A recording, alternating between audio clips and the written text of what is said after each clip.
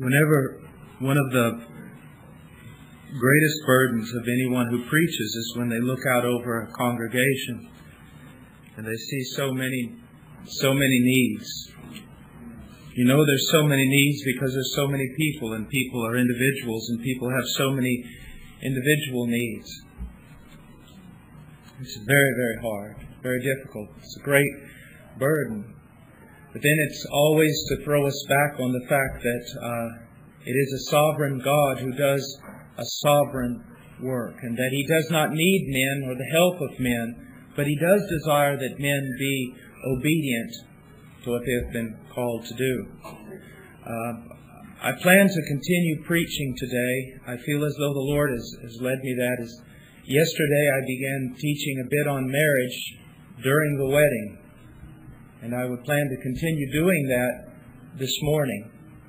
But before I do, I'd like to share two things. One is not so much lighthearted, even though it may sound a bit lighthearted. This morning I was thumbing through Scripture and looking back and forth at passages that the Lord was bringing to mind, and I just happened to glimpse over it too far. I was in the New Testament, and I moved the pages over too far and opened up to Jonah 4:7 and had a part of that passage underlined, and it jumped out at me like just fire off the page. And it was simply these words. Because I was looking around, Lord, what should I preach? What should I say? What should be done here this morning? I still had very little peace about it.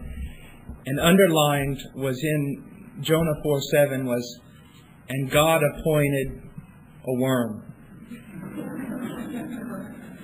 And I know the immediate application of that text, the immediate context, speaking about what happened there with Jonah. But it was almost like the Lord was sharing with me, Paul, settle down. I have appointed a worm. You're that worm, and that's okay. It's not about you. If I move today or do not move today, it is not about you. It's about me. It's about the need of my people that I dearly love. And I appoint worms to get glory for myself. I don't appoint great men. I appoint worms. The other thing that I would like to share that I just feel like I need to share is, and it's not so much a prophecy, simply a reality. There are people here today that are just blind. There's no other way to say it, but that they are blind and they walk in darkness. The only other possibility is that they are insane. Now, what do I mean by that? A man is walking in the woods. He's enjoying the leaves and the trees, the sound of nature all around him, the smells of fresh air. He's walking nonchalantly, humming to himself, full of joy, taking in his surroundings. There's nothing wrong with that picture. That man is acting as a reasonable man, doing something a sane man would do. But that is only because he does not realize at that moment he is being stalked by a 1,200-pound grizzly.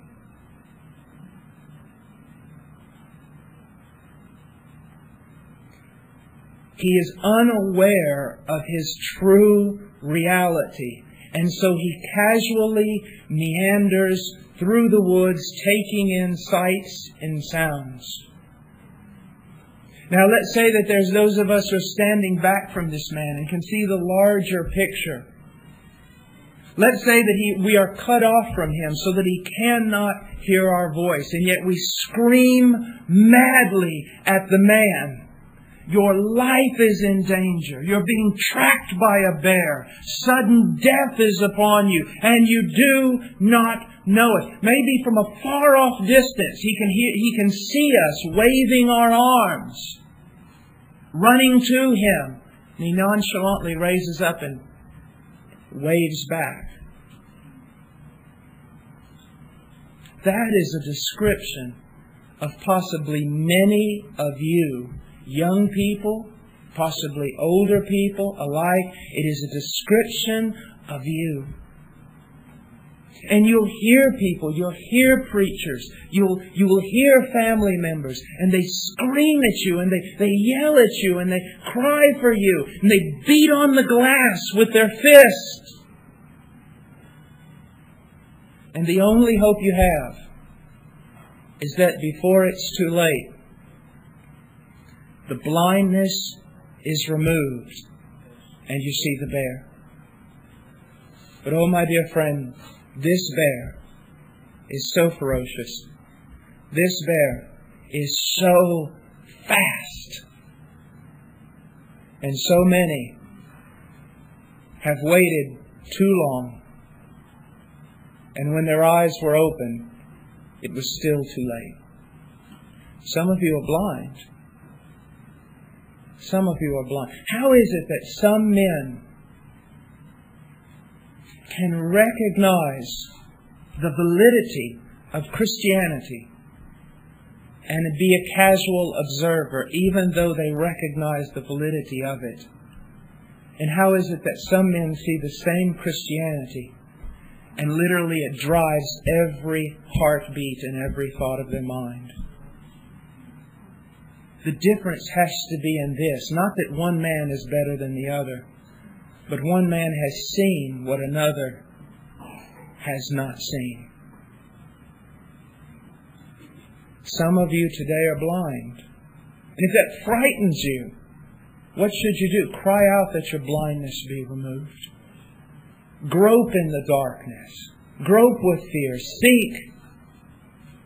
There's never been a man, woman, or child on the face of the earth that has genuinely sought the Lord that He has not been found by them.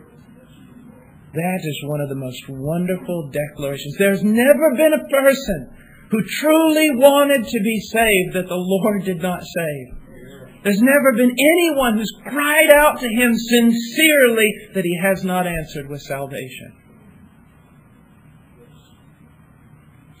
Well, going from there, I want us to go to Ephesians chapter 5.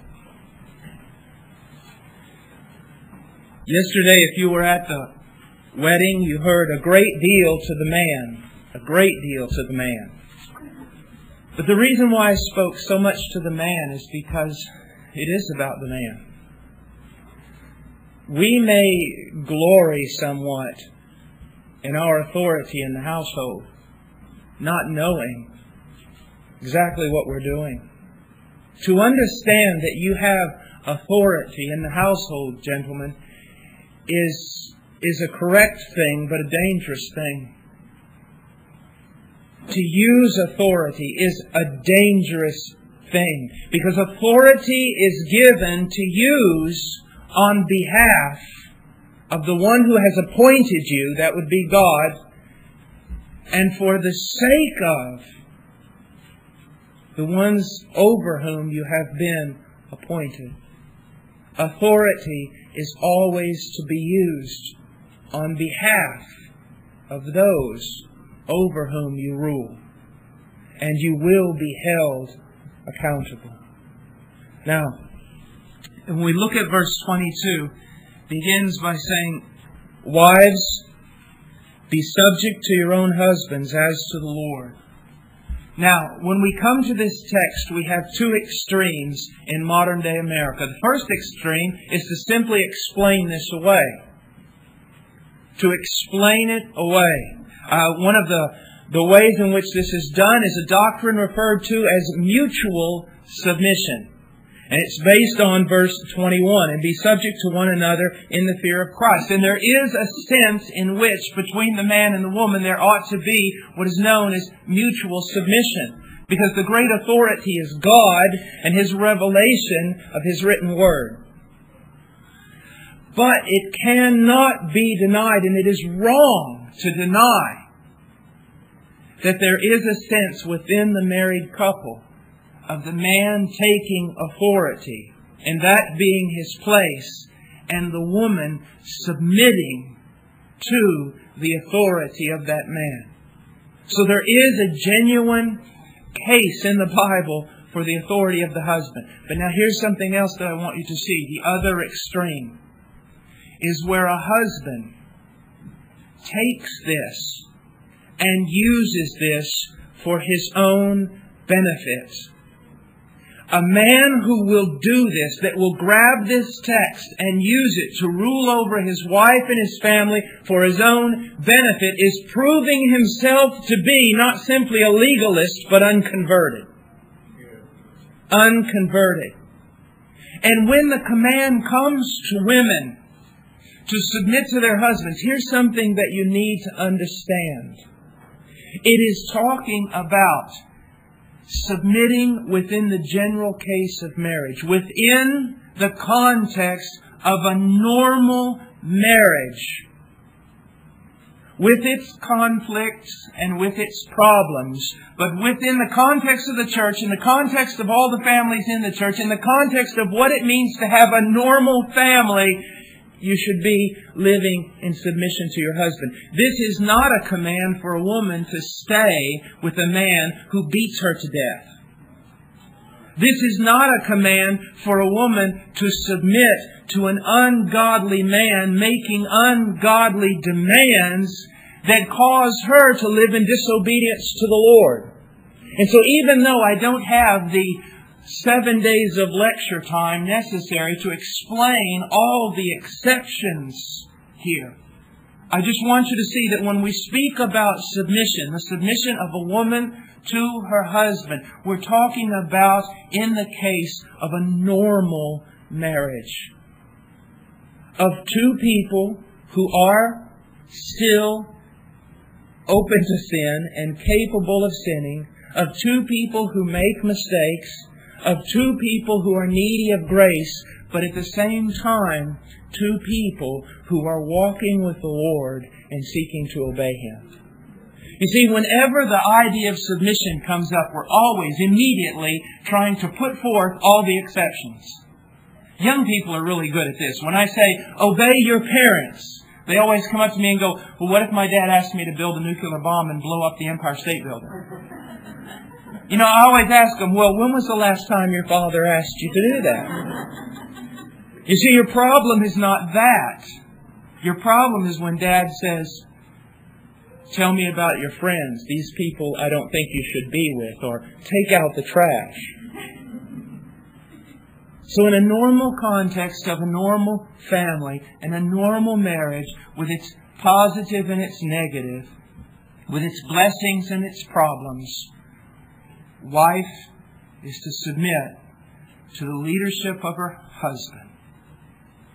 Now, I want us to look at some things that are so extremely important. And in order to do that, I want us to go for a moment to 1 Peter.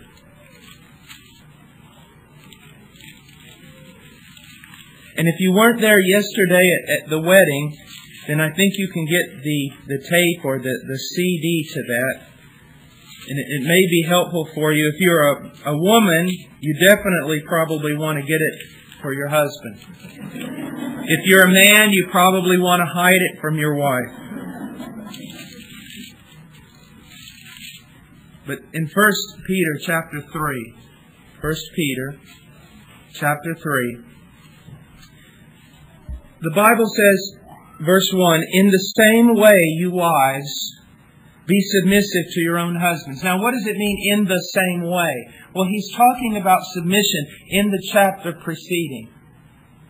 And he's talking about submission to government, submission to rulers and leaders. And what we need to understand is that God has set up a line of authority to govern humanity. He has set up a line of authority. Not just within Christianity, but within the realm of human relations, He has set up authority. Now, it's great to be American.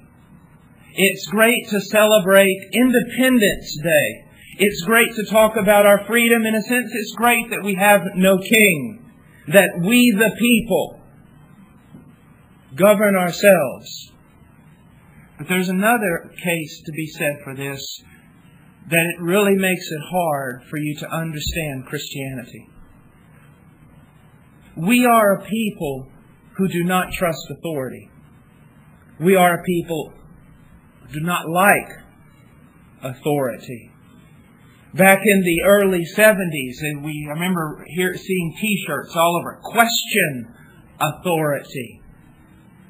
And so we are a group of people, we do not want a king over us, we do not want a lord over us, we don't want anyone ruling over us, we're our own people, we do what we want, no one's going to tell me what to do. And because of that, it makes it so difficult for us to understand Christianity. It makes it so difficult to do church in America. For example, the church in America is all about a democracy. And because there's such a flippant gospel preached in most churches in America, and since there's no church discipline practiced in America, then the great majority of the people in a local church are carnal, wicked people, and when they vote, they control where the church goes. You see, so one of the things that we have to understand is that we are a product of our culture. And sometimes we interpret the Bible, as one Scottish theologian said, through our flag and our checkbook. We need to be very careful. The Bible speaks about authority. Now some would say, well, that's great when you are the authority, but what happens when you're not? Well, it's not so great when you are the authority if you truly believe in God. Because God will hold all authority accountable on that great day. And it will be a terrifying thing for all authority that has ruled apart or in contradiction to His authority. Wives, you should fear for your husbands. Let me ask you a question, wife. When was the last time you feared for your husband? You feared for the day that he has to stand before God. You see? Sometimes we do not take into consideration what the Scriptures are truly saying. Now He's saying, in the same way, you wives, be submissive to your own husbands, so that even if any of them are disobedient to the Word, they will be won without a word by the behavior of their wives. And the one thing that you need to see here is that when the Bible speaks about authority, it speaks about it in a way that is so realistic. Because when the Bible speaks about the authority of government, it is always presupposing that the government's not going to be in favor of Christianity, but actually against it. But it still commands the Christian to submit to authorities that aren't even walking according to God's Word. And in that, Christianity has a powerful testimony. And so when we come here to the idea of submission in 1 Peter chapter 3, he doesn't say in an idealistic sort of way, wives, submit to your husbands because they're always going to do right. And they're always going to have a sublime and pristine character. And their works are always going to be good. That's not what he says. He assumes that some husbands aren't even going to be saved. He assumes right off the bat that others aren't going to lead well. He assumes that even the best of the best, the top gun among all husbands, that even he is going to make mistakes and have feet of clay. That's why a wife puts her hope ultimately in God and the God of her husband. And that's the problem with a lot of teaching on authority. They do not recognize, because it's usually the men doing the teaching, that men are granted authority, but that authority will always have feet of clay. And one of the reasons that occurs is for the man to trust in God, but not only the man to trust in God, for the wife to trust in the God of the man. Now, it says this, be submissive to your own husbands, so that if any of them are disobedient to the Word. Now, how can they be disobedient to the Word? Well, there's so many ways, but let's break it down into two categories. One, primarily when this type of phrase is used, although not exactly in other places, but it's primarily referring to a lost man. But at the same time, let's use a general application. First of all, let's talk about for a second a lost man. And secondly, let's talk about disobedient saved men. Because believe it or not, wives, they do exist. I have heard, it's unbelievable, but I have heard so many times women saying, but I don't have to submit to him, he's not a believer. And I have heard men say, I do not have to be a certain way or fulfill certain obligations towards my wife because she is an unbeliever. And I've heard children who have been saved gloriously in a family where the father or mother, neither of them are Christians, say, I don't have to listen to my parents because they're not Christians. But that's not what the Bible teaches. The Bible teaches that we be at peace with all men and that we seek to submit to those in authority over us. Even if they are unbelievers, we do everything in our power to submit to them and only begin to think about not submitting when there are direct contradictions to the Word of God.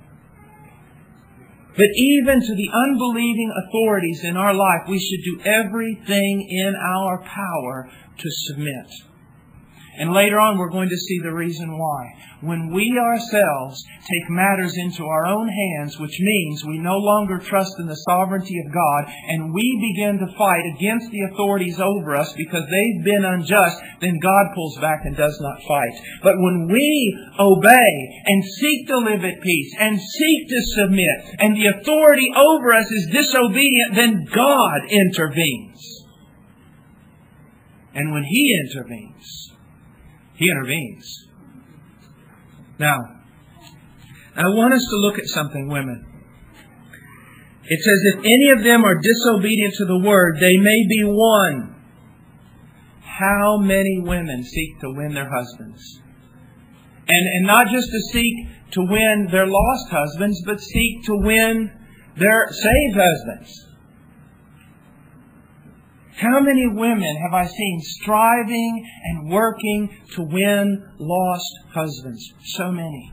How many women have I seen and heard from in counseling where they're praying and striving to make their husband more spiritual? The one that has been saved but just seems to be lagging behind in zeal and spirituality. So many. But most of those women go about it all wrong. They're leading their husbands to be leaders.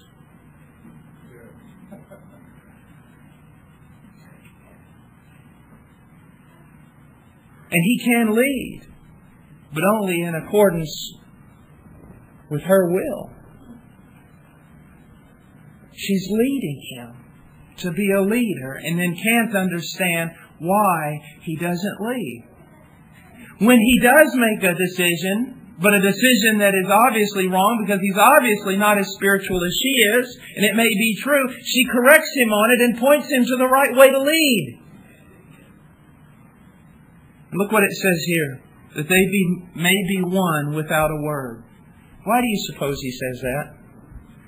I'll tell you why. Because God knows women better than women know women. And God knows that women have a power, and it is in the tongue. And if it comes down to a verbal battle between a husband and a wife, you can just about always count on the fact the woman's going to win. She is able to take that tongue and tear a man apart. Now, I want to say something here. I want to use an illustration. Please do not misinterpret this illustration. Do not leave here saying that Paul Washer says it's okay for men to beat their wives.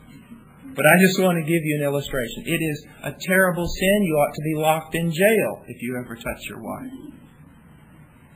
But I was counseling one time in Peru. And there was this woman, and it apparently that her husband had smacked her a few times, had beat her up a few times, which is a horrible thing. We immediately told her she ought to separate from him. We ought to call the police. We ought to deal with the matter.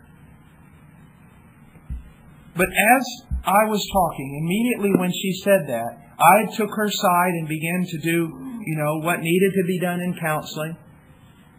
The other pastor who was approving was sitting there, and when I got through, he said to the woman, "Let me ask you a question. Do you and your husband ever get into fights?" And she goes, "Well, yeah, all the time." "Does he ever say we need to go one way and you say we need to go the other?" She goes, "Yes, he just doesn't even know what he's doing." Because when you get into those fights, those verbal arguments, who usually wins? She goes, "I do." And he looked at her. He made me mad until he explained to me later what he was doing. I got angry with what he said. He looked at her and said, "If you'd keep your mouth shut, you'd probably get hit a lot less." And I looked at him like that, like, what is your problem? And he knew the woman a lot better than I. Now, we had to deal with the man. We had to do all sorts of things. We wanted her to get out of that. It was a terrible situation. But he said, "Paul, when a woman and a man get in a verbal disagreement, for the most part, a woman can tear him to pieces, backs him against the wall, and the only thing he has left, if he's not a godly man, is to start swinging." He said, "I've seen it so many times." Now that is an extreme, terrible illustration. But the point that I want to make to you is this. The Bible teaches that you're going to get nowhere in resolving your problems, in bettering your husband, in improving your marriage through the words that come out of your mouth. And yet that is the thing you most often use. You are not going to win your husband by your words. You can go ahead and do it if you would like. You can do anything. Go ahead and try anything if you want. I'm just telling you it's not going to work, and I can prove it. How many times has it worked? How many times has it worked? I remember one time witnessing to someone, and a friend of mine was there, very wise young man, and I was witnessing, and when we left, he said, "Well, Paul, you beat every one of his arguments, but you didn't win him." And he was right. The guy considered him something of an atheistic apologist or something, and everything he put forth I demolished. That's all I did. I won the argument. I didn't win the man. The Bible specifically, I think, points out the idea of not being able to win your husband with the Word, because that is the very thing that women are most prone to go to.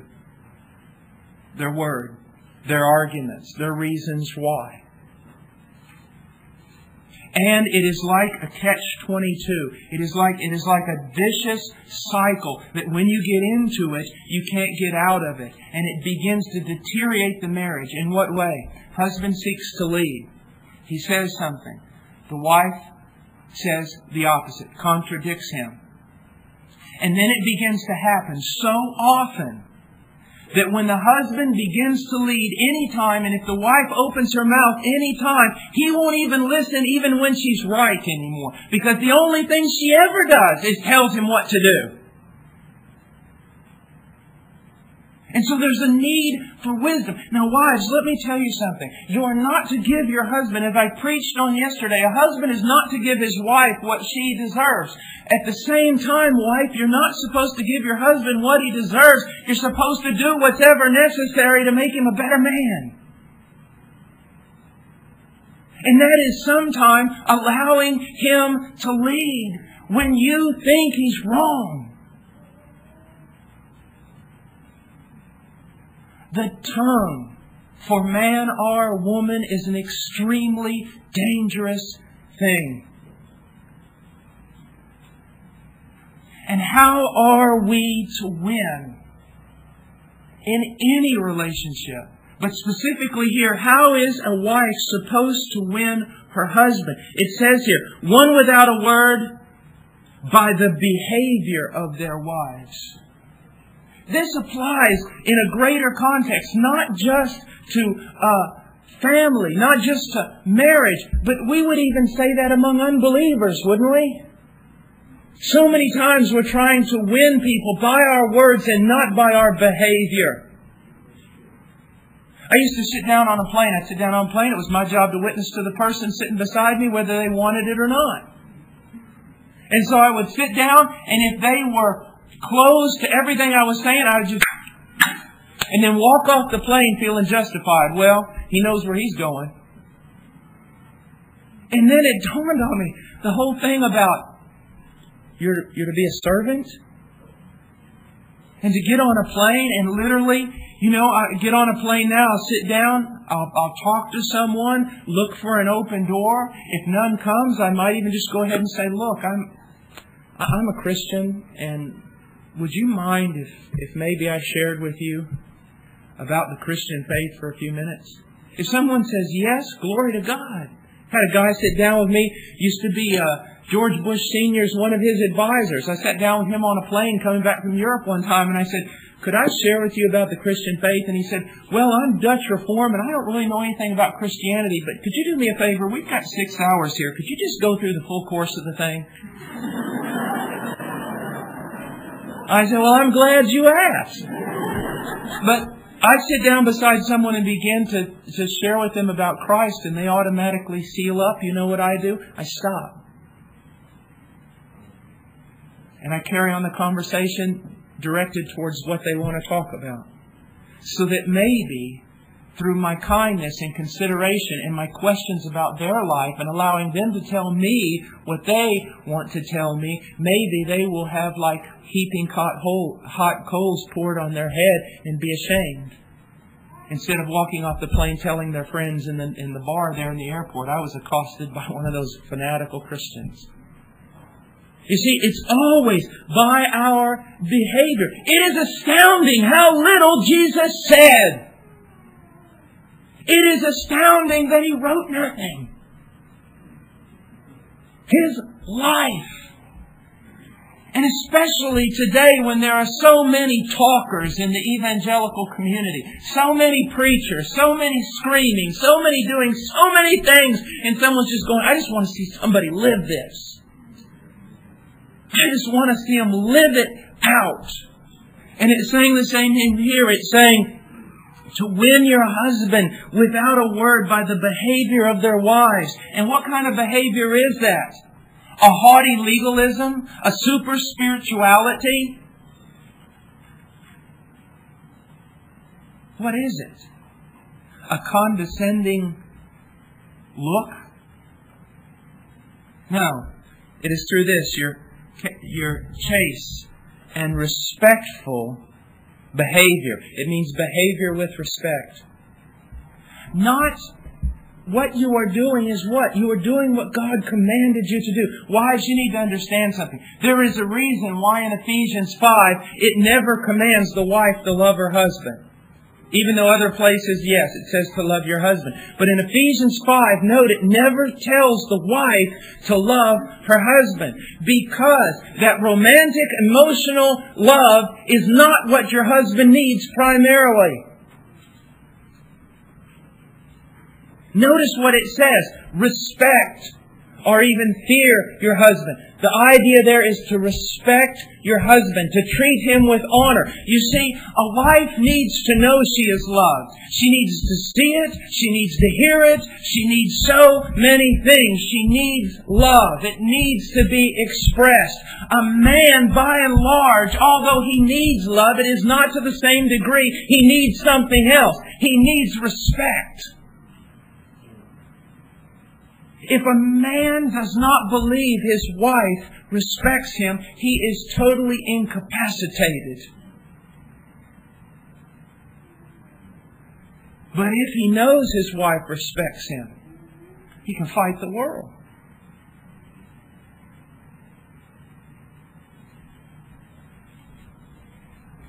I've had women tell me that my husband makes me feel ugly. You know, I know that there's all these beautiful supermodels running around on television and all over, you know, they're 6 feet tall, weigh 3 pounds, that type of thing. And here I am, my husband, I just don't feel pretty. Well, that's a travesty, but let me tell you something, wife.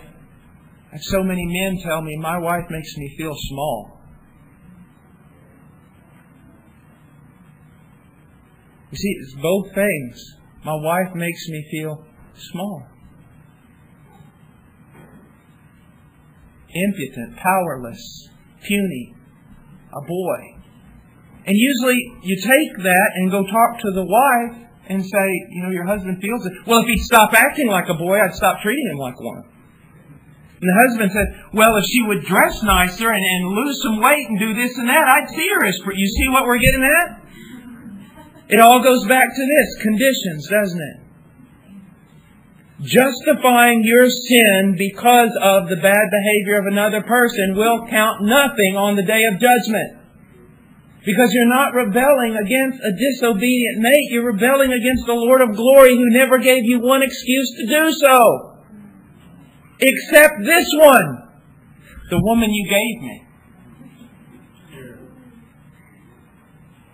And that goes back to realizing that God gave you the specific person He wants you to have, and He didn't do it so that you could write a book on marital bliss.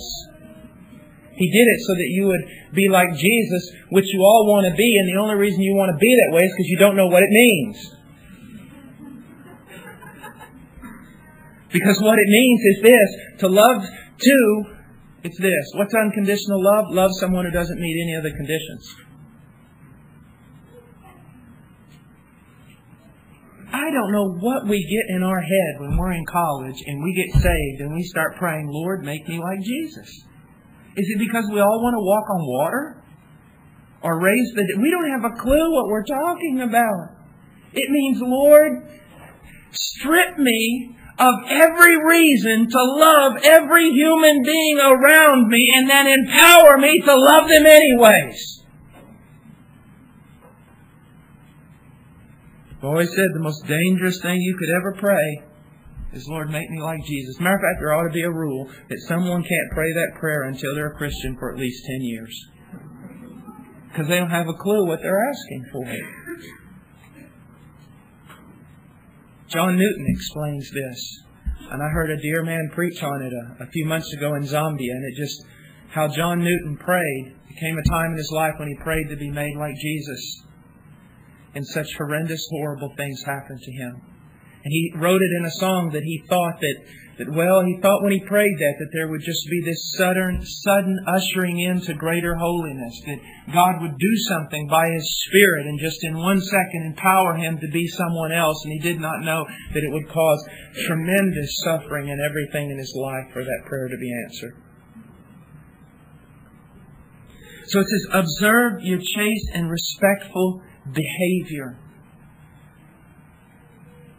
Now, he goes on in verse 3 and he says, your adornment must not be, and in the New American Standard it has, your adornment must not be merely external. I just want you to know something. The word merely is not there in the text.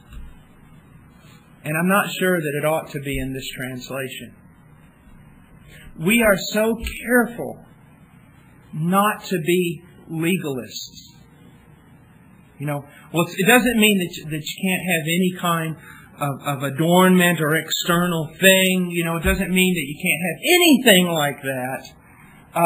But it does mean that shouldn't be the big thing they see when they look at you. Now, there's a problem with this text. One, we live in a culture that is all about externals. And so we're always trying to protect our right to put on external things to make us more beautiful, and some of us need a lot more external things than others. So that's one side. But here's the other side. Now this is probably going to get me stoned, so some of you stronger men get a door open. Gestapo homeschooling moms. Now, my wife and I are going to homeschool. We really want to do that. But I want to tell you something. There's no difference between me standing in a church somewhere and watching some lady walk through the door with every kind of braid in her hair. I mean, she looks like a circus. I mean, things she's got hanging from her ears, I could use them as fishing lures. But there's no difference between that. And also, look at the other side of this. Don't get angry with me. But I can go to Walmart and there goes a homeschooler. There goes this. There goes that. Because I want you to know that all of us can put on a pattern of clothing that turn out to be nothing more than pride. It can go both ways. Now, in our culture, primarily, it goes to the fishing lure lady. But on the other side, there's this thing. I mean, you see them coming and you're afraid of them. You just know they're going to, and when you talk to them, you know that they're looking at you. Like this. And it scares you to death. And so what I'm saying is, be careful on both sides. Because it's not about external, whether it's the flamboyant braiding of hair or purposely making yourself look like you just walked through a car wash. Both things are wrong. You see what don't hate me because I'm telling you the truth. It works both ways. It really does. And you have to be careful. And no, I can't give you a specific answer because if I do, I have to draw you a picture and then the whole thing starts all over again. Yeah. The Paul Washer way of dressing if you're going to be spiritual.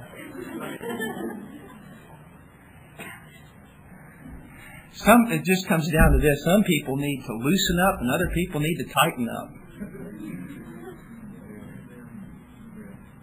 And you just have to be careful. Just have to be careful. I remember one time, people in Romania, a few times I went there and preached, and God really moved. And people thought that, man, I was the man of God. And then I made the biggest mistake of my life. I took my wife over there. And I had people walk up to me and say, this happened twice. Brother Paul, really, I love your preaching and you preach the power of God, but how could you be married to a woman like this?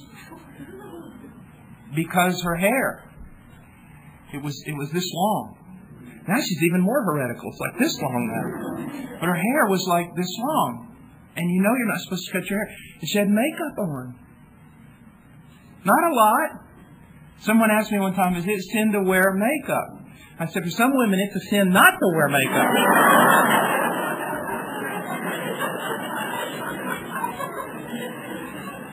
A little paint on an old barn never hurt anything.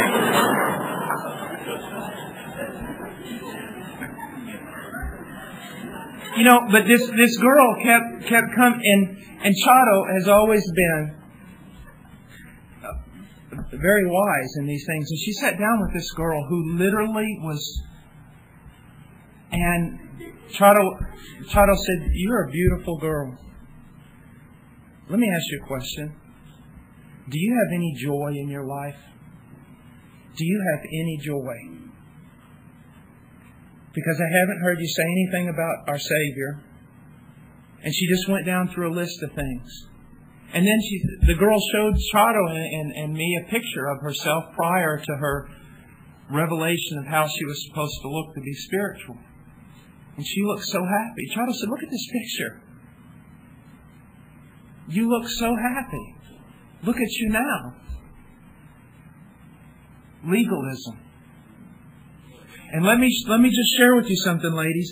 On one side, there is this extravagant, flamboyant woman who's living in luxury, who is sensual, and God hates all of that. On the other side, there is a legalism that can also kill. And it is so hard to live the Christian life for this reason. And you say, well, why didn't God just clear all this up? Because then we'd have followed everything, dotted every I, crossed every T, and become nothing but hell-bound Pharisees.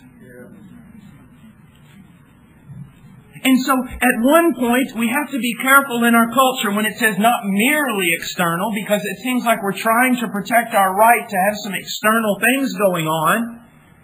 But at the same time, to put merely external in there is good because we also have a tendency to try to dress up like Puritans.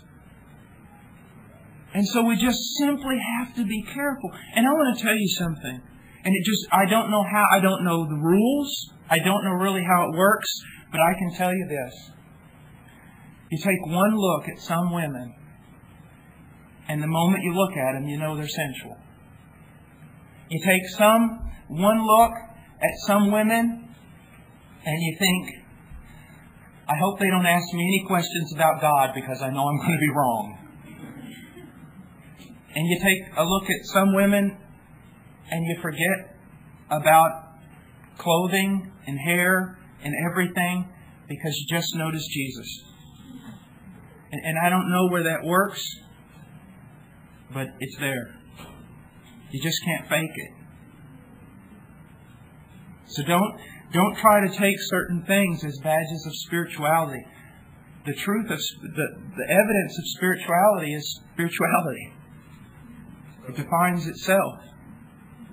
And so some people need to hear, hey, you need to dress more modestly. Some people maybe need to hear the opposite. Some people just need to be left alone. And so it says, how do we win our husbands? Some women will get saved and get serious about it and become serious about it in almost everything. But it's like this story one time I heard. It was a replay of what might have happened in the first century, and it talks about this drunk who was known by everybody in the neighborhood. He was very friendly, played with children. He was always carving out little animals for them. He'd go down the road with a kind of a dance in his step and a song in his heart. He was just an old drunk. And one day he got saved. He no longer played with children. He no longer sang. He no longer walked with a dance in his step. He was mean. He was critical. And he walked up to some of his old friends who were drinking around the barrel that they had put some wood inside, had fire in it. He tried to witness to them, and they said, "Oh no, we liked you a lot more when you were a drunk." I've met people like that in Christianity. Christianity is not about being prudish. It's not about being closed and mean and critical. It's about this internal nature.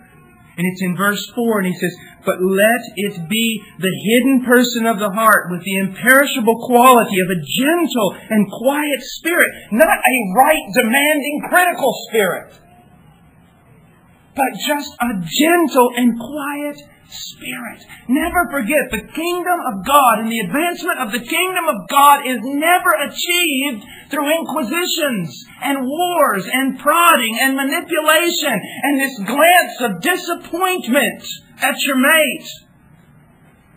But it is like taking a seed, a watermelon seed. So you're eating watermelon, you throw up in the window. I'm from Alabama now, I can do this. You throw up the window and spit the seed out. And you forget all about it.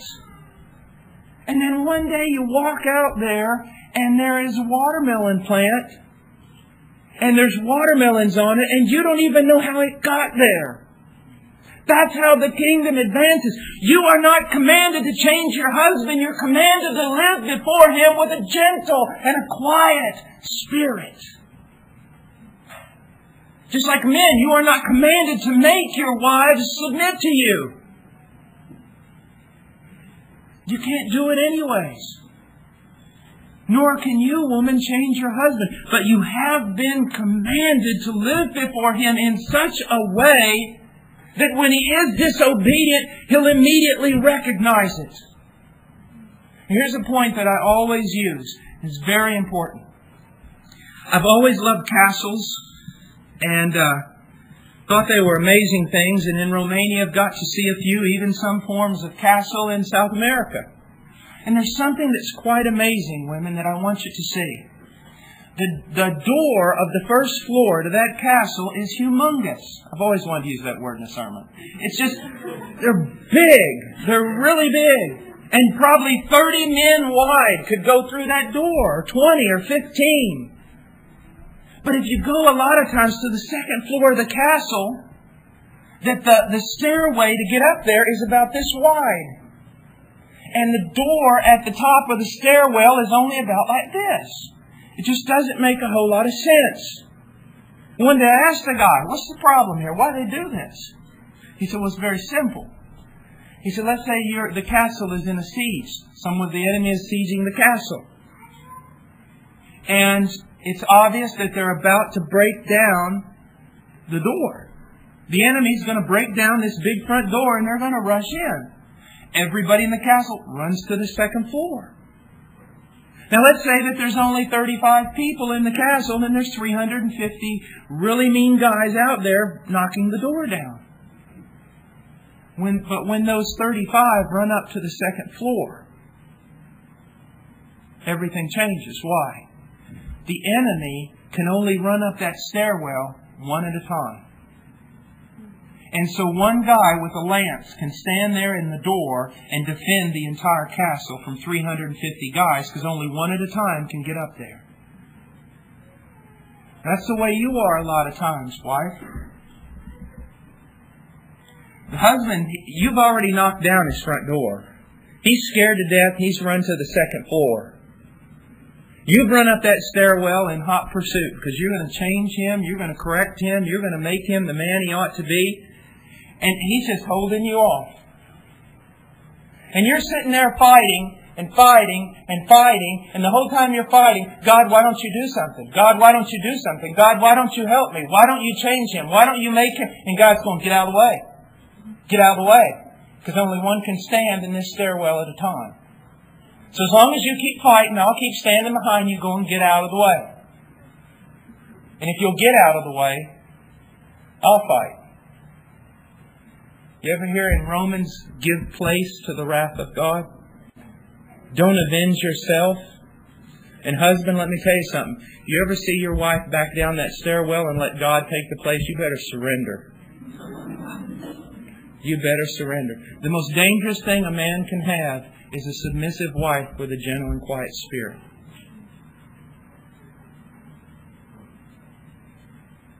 And wife, this has nothing to do with your husband. He could be as bad as all you say he is. But as long as you're fighting against him, you too are going to receive God's discipline. And maybe God's discipline might be the lack of intervention to change your husband because you won't obey God. Which is back down the stairwell and give God room. Now, here's something else that I want you to say. Many women think their husbands are incompetent. And so they want to train their husband to be the man he ought to be. Woman, that's like me training a ballerina to be the ballerina she ought to be. I'm not a ballerina. I don't know if you've looked, but I'm not really built for that. You're going to train this man to be the man he ought to be. You're not a man. You're not wired as a man. You weren't called to be a man. You're not a man. You can't train him to be a man. Let him go and let God train him. Well, I just don't trust that he's going to... No, let me put it this way. In the same way that Adam said, the woman that you gave me, he wasn't blaming Eve. He was blaming God. In the same way, when you say, well, I don't trust that he'll change, what you're saying is, I do not trust that God will change him. Either he cannot because he has no power, or he will not because he's not covenant keeping. Now, let me say something else. Verse 4.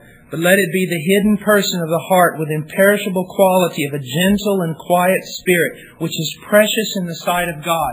Now, let me ask someone, I was preaching one day and everyone got really, really mad. And I came down from the pulpit and this guy walks up to me and goes, oh, you know how these young guys talk? Man, Mr. Washer, you rock. I said, I more roll, don't I? He goes, no, man, you rock. And I go, okay, how do I rock? He goes, you're not scared of anybody. And I go, well, I'm probably the most fearful man in this room. I'm probably more afraid of men and more insecure than anyone else in this room. He said, that can't be, because you just made everybody in this room really mad.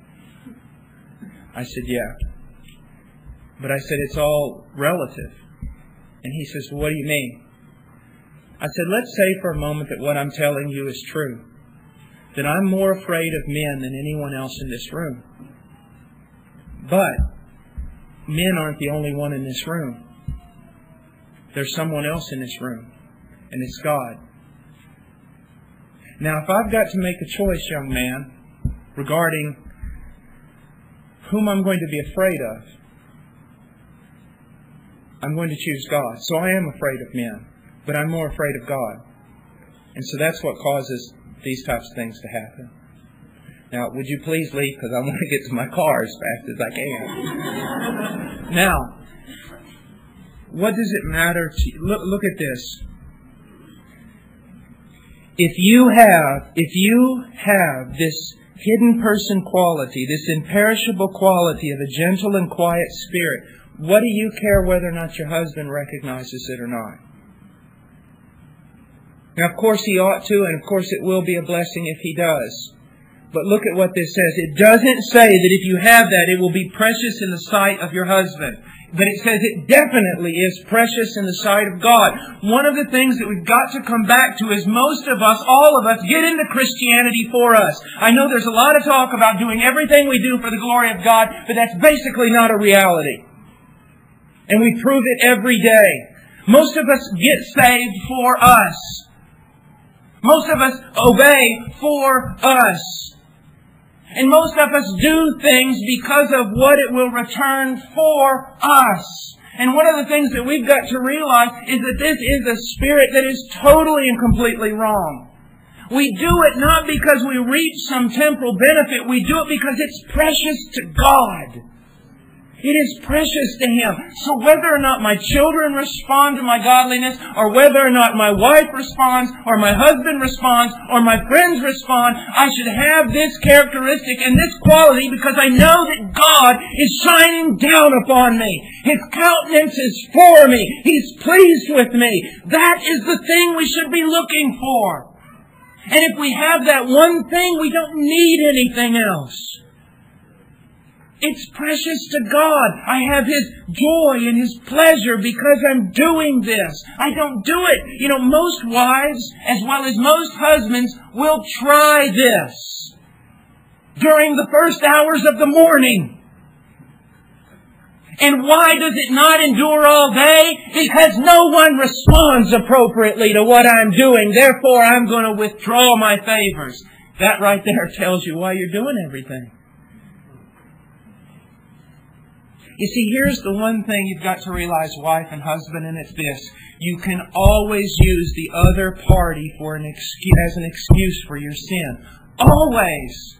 That's never going to end. It's never going to end. You can always use the other party as an excuse of why you sin. But the problem is, you can't use God that way because He's never given you an excuse. He's always been good. He's always been right. He's never failed. So when you fail Him, you do not fail Him with excuse. You fail Him as a selfish rebel.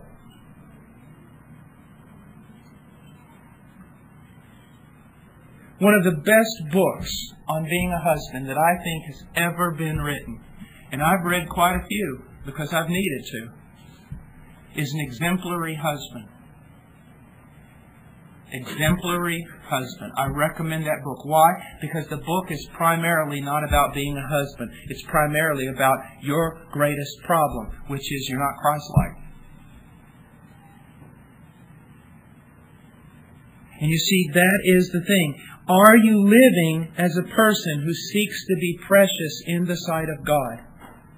Now, I want to turn just quickly to one last thing. Turn back for a second to Hebrews. Hebrews 12.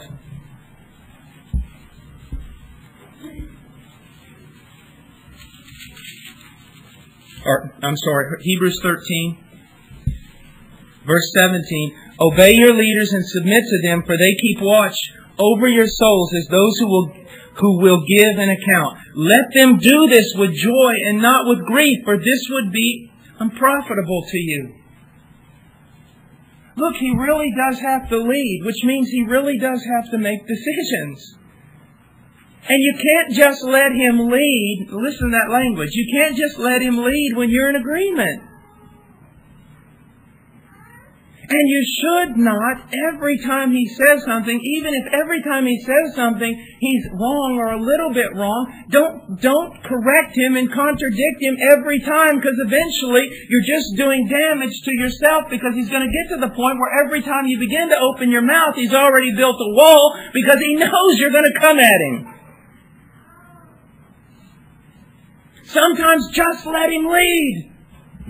And then when he falls flat on his face, don't stand there and go, told you so, told you so, told you so. Let it be a joy to him. Now here's two things that I want you to see. First of all, do this with joy. Let him lead with joy. Used to my managerial style at the mission was basically this: the floggings will continue until morale improves.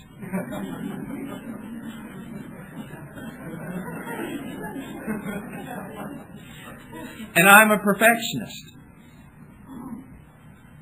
And then I started trying, God began to do a work, and over time it's been, look at the gifts of this person, let them go. Let them go. Let them make the decisions. And it's amazing how many decisions people have made that I haven't agreed with, and in the end they turned out to be better than the decision I would have made. And times when they've made decisions and it's been wrong and it's hurt us.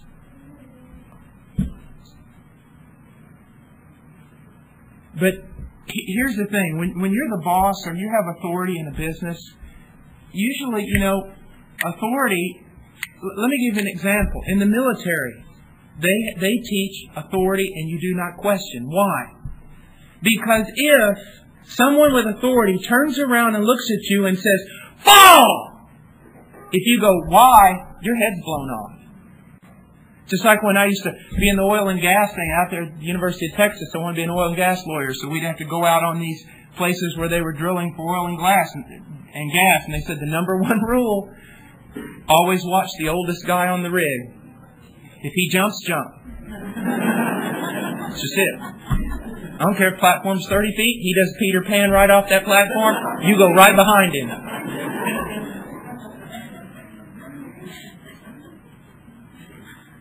There's a story of a missionary in Africa whose boy is playing under a tree. And the father comes out of the house and stands on the porch kind of watching his son. And all of a sudden he screams like a madman at his son, fall! And his son fell. And he said, crawl towards me. The son just crawled. He said, get up and run. He got up and he ran straight to his father. A pit viper had come behind the boy's head. And if the boy had said, why? Or I don't want to, he'd be dead. So, obedience can be a good thing. Another thing that I want you to see, in a business, when a man has authority, he doesn't have time. Yes, sometimes he's going to make bad decisions, but not all the time he has time to call everybody in and get everybody's opinion. Sometimes the man just has to sit there and go, let's do this. We got to do it, and we got to do it now, and we're going to do it. It's my call, I'm going to make it, we've got to go. Sometimes that has to happen. And if he's got someone in the group that every time he makes a decision, they walk into his office with the contrary, or they're just, every time, eventually it runs everything apart. It ruins everything. Now the husband is supposed to talk to his wife, they should meet together, they should pray together. If the wife thinks there's a problem, a red flag should go up in his mind. But at the same time, don't use all this against your husband, wife, when he has to make a decision. Let him lead. The great complaint that women have today is that if a man-eating lion got loose in America, he'd starve to death because there aren't any men. But part of the problem there is this. You want a man, if he's in a movie, when he walks into the family to lead, maybe you want a boy again. You see, let him lead with joy. Now I know the way some women are. You're going to say, all right, I heard that message today, okay? You get home, you talk to your husband, I heard that message. I'm going to let you lead with joy. But I'm watching you.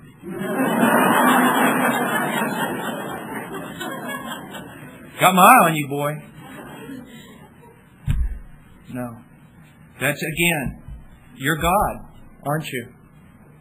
God can't control your husband, can't control your family. Be careful. Just be careful. Yesterday, again, I spoke the whole time about men and their responsibility. So please get that CD, because I laid it on pretty hard. Much harder than I did today on the women. But this is important. This is very, very important. Let's pray.